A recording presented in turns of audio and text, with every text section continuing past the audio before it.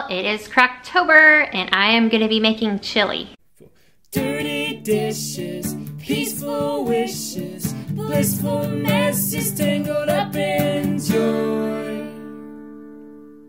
It's Rachel from Day Joys. Thank you so much for tuning in. I am participating in the Crocktober extravaganza. So every day for the month of October, there is going to be a recipe shared on YouTube where you can follow along and see how to make an awesome crockpot, slow cooker, Instapot, pressure cooker type of meal. You're going to get lots of different ideas from meals, soups, stews, to sweets, all of the great stuff that you can just dump in there and go. Make sure you check out all the links to all the channels below. Yesterday, Holler Homestead shared, and today I am going to share. Like I said, I'm sharing this easy peasy lemon squeezy chili. I like to make this several times of the year, especially in the fall. It's fall, y'all, and that is my favorite season. What is your favorite season? Let me know down below. This chili is perfect for game day, for family gatherings, anytime you're gonna have people over or just your family. We have a large family. We have 4 kids. We live in a log home, as you can probably kind of see by the stuff in the background. And so we just love this cozy type of meal. I like to try to keep it easy, feeding this family every day. Whenever there is a question on Facebook and some of the groups like, what are you having for dinner? And I had to hashtag, we have to make dinner again. Sometimes that's how I feel as a busy mom. So I hope if you are a busy mom, a large family, just need something easy that can make several meals if your family is smaller, or if your family is larger, it probably will last about 2 meals. This is the crockpot meal for you. All right, I am at my spice cabinet, opening it up here. We used to have it locked here, but now our kids are a bit older. We don't need to use that lock anymore. Very simple ingredients, very clean eating, and I'm gonna get all this stuff and get it on over there so we can get to crocking. Like I said, this is a large batch of chili. I have 5 cans of beans here. You can use whatever kind you want. In the description box, I will also leave a recipe for half the size in case you wanted to have a smaller batch of chili. Next is our tomato section. I have rotel, salsa, and tomato sauce. And then we have some beef broth and spices. I usually use the Trader Joe's taco seasoning mix, but this time I'm going to try the taco seasoning that I got from Costco a while back. And then also a no salt seasoning like Mrs. Dash. I have chili powder, paprika, seasoning salt, and onion powder, and garlic powder. Veggies are next. I have carrots, celery, peppers, and onion.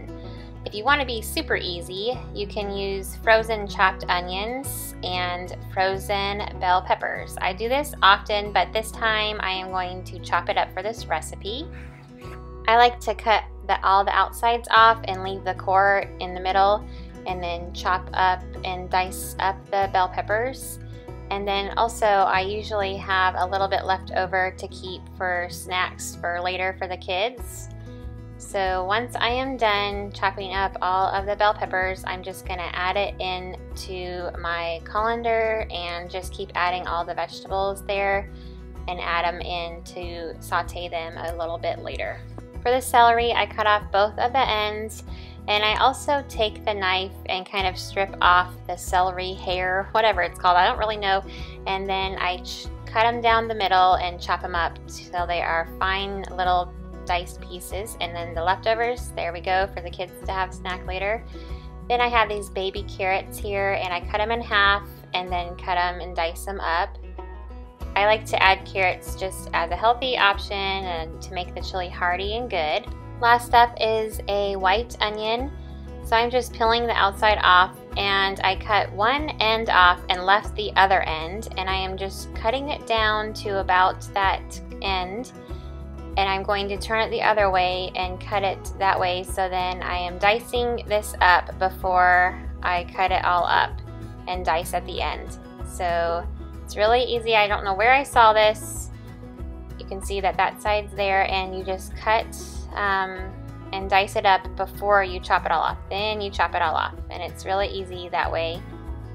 So my kids accidentally dropped my lid to my crock pot and it shattered everywhere. So I can't use that for this video, and I'm going to be ordering one hopefully soon. So I'm going to use the slow cooker option on my Instant Pot. If I was using my crock pot, I would saute all of the vegetables and cook the ground beef in a pan first. But since the Instant Pot has a saute method on it, I am going to use that to cook up the meat and then saute up the vegetables so they are soft. So I'm just adding a little bit of grapeseed oil because my meat is extra lean. If you have a higher fat count in your meat, then feel free to skip the oil. So I'm just going to saute up the meat until it is browned. I absolutely love using a potato masher to ground up my meat. I do it like this all the time. Once the meat is about 3/4 cooked, I go ahead and add in our diced vegetables, our carrots, onions, celery, and peppers, and get them cooked till they are softened. And while those are cooking in there, I am going to be opening up all of our cans. And I make sure I stir this plenty of times. And like I said, if I wasn't using the Instant Pot only for cooking it all, I would cook it in a pan and then add it into the crock. So since I'm doing it like this, I kind of it's just a one pot meal type of thing. So I have the meat and the vegetables cooked and sauteed, and I'm just adding in all of our beans and our diced tomatoes, which is the rotel, and our salsa and our tomato sauce.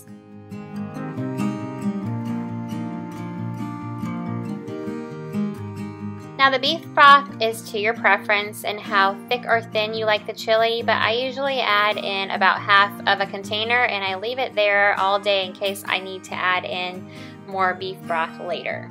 Next up, I add in all of our spices, our onion powder, our garlic powder, paprika, seasoning salt, our no salt seasoning, that's like the Mrs. Dash, and then you can also add salt and pepper to taste. I usually like to do that at the very end and see if I actually even need it.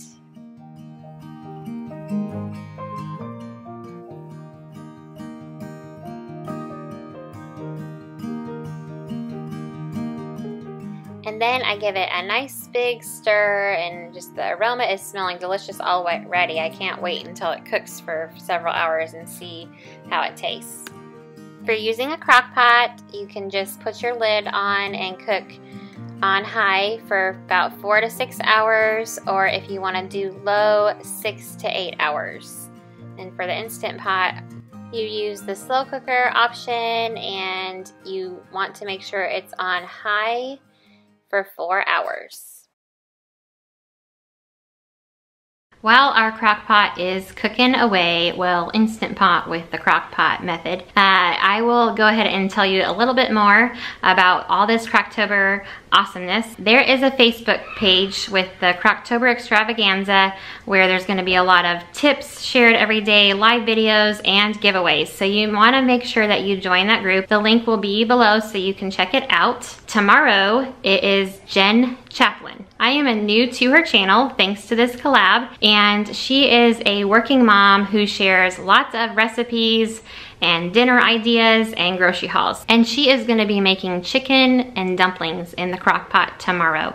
So you definitely want to check that out and be on the lookout for all the videos to come and the ones that have already came this month of October. This Crocktober extravaganza was started by Amanda from the Beals and Lisa from Sutton Days. Their channels will be listed below in case you want to check them out. They share all about frugal living, healthy eating, lots of different types of food and recipe, grocery haul type of things. Well, it's been about 4 hours, so it's time to get all of our toppings ready. So I am first starting with our green onions. And your tip for me for Crocktober is using your scissors to cut your green onions and other types of things that you can cut, any other kind of meat, like if you're doing chicken in the crock pot, chicken strips, you can cut them. Anyways, back to the green onions. I cut both ends, the stem and the other side, and I use my scissors. Like you can see, it's just super easy that way. Since this chili is such a large portion, our family will have it for leftovers another day, so I always save some and put it in the fridge to have later. One of my favorite things is to have avocado on chili. So if you've never tried that, definitely try it out. So here are all our toppings. I have the diced up avocado, chopped olives, a mixture of cheese. We have jalapeno, Colby Jack, and cheddar here.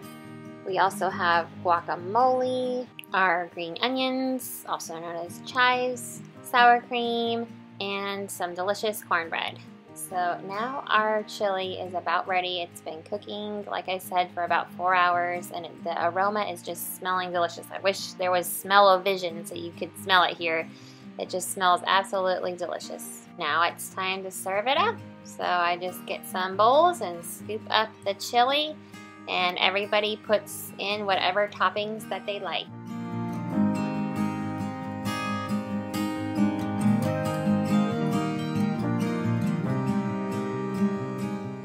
And this is how I like mine, a little bit of everything. Super, super delicious and tasty, cozy for a perfect fall Crocktober day.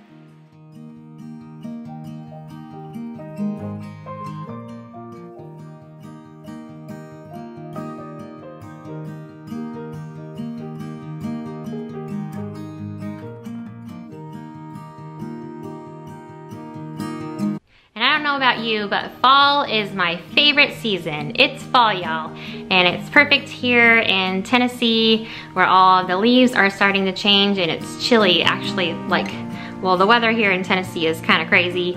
I call it bipolar weather, but today it was a really nice day, so a perfect day to make chili cozy with cornbread or corn chips or saltines, whatever is your fancy, to put on top with some sour cream, chives, cheese, avocado, whatever you like to put on your chili. Well, actually, some people like to put their chili on top of noodles, but I'm not gonna have that here today. So I hope that you guys enjoyed seeing how to make this easy peasy lemon squeezy chili, and I hope it will become a family favorite for your family. Like I said, I am a homeschool mom life, lifestyle videos. If you like that type of thing, I would love for you to hit the subscribe button and join me here as I share things every week.